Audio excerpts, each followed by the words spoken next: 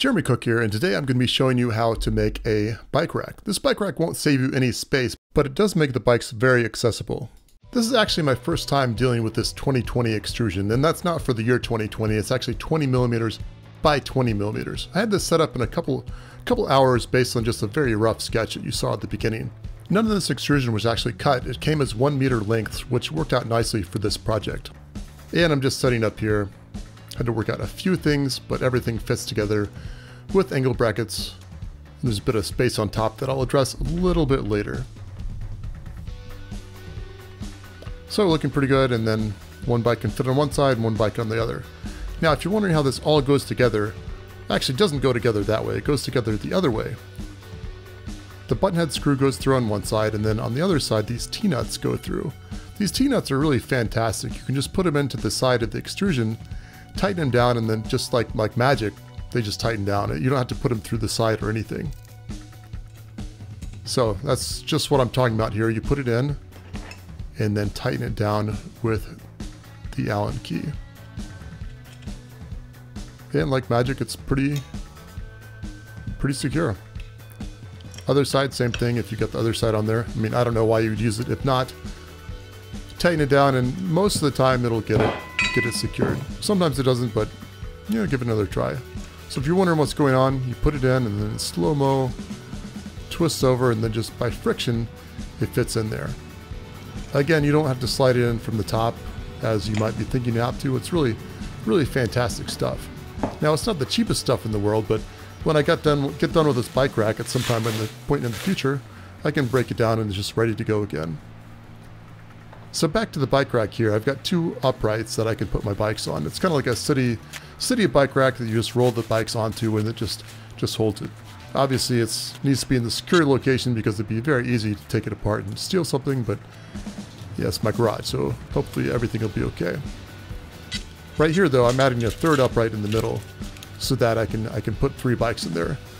My family actually has 4 bikes. One of them has training wheels, so you don't really need an upright for that. There's one of the ends. I'm just fastening down the angular bracket.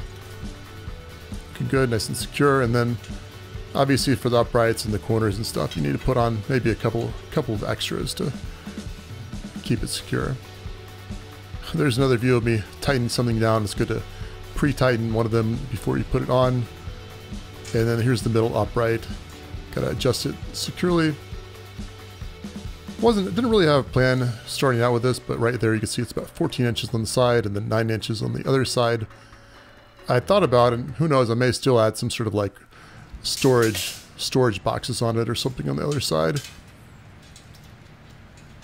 About 3 inches here with standard mountain bike type tires or wheels if you're riding a road bike, or if you've got something different, some huge tires, and obviously you can make them wider.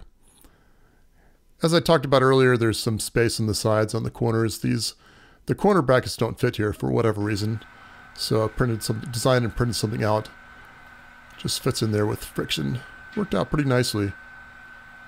There may be something you could buy for this, but I didn't see it, and that worked out just fine. I'll put the STLs on GitHub if you request it, or maybe I'll just do it anyway. So there's my wife's bike. This is, I guess it's my bike, but it's the smallest bike I had. And in the pandemic, it was tough to actually get bikes. So we converted this, made it as small as we could to get so my wife could ride it. And there's my daughter's bike with the training wheels. Doesn't necessarily need an upright. And then my son's sits on there nicely. Well, after a little finagling. And you can see why this other bike, even though it's a little bit lighter, I didn't convert it for my wife to ride, because she's significantly smaller than me, who's, you know, I'm 6'3", 6'4". You can see it just dwarfs those 26-inch wheels.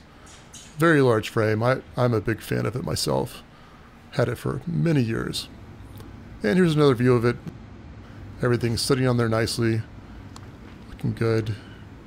A little Paw Patrol scooter next to it, so yeah, it's a lot of fun building this. You know, I build all kinds of stuff. It's my first time with extrusion, but I'm sure it won't be the last time. Hope you enjoyed the video. If you did, like, subscribe, leave a comment, etc., etc. Thanks so much for watching. This is Jeremy S. Cook. signing off.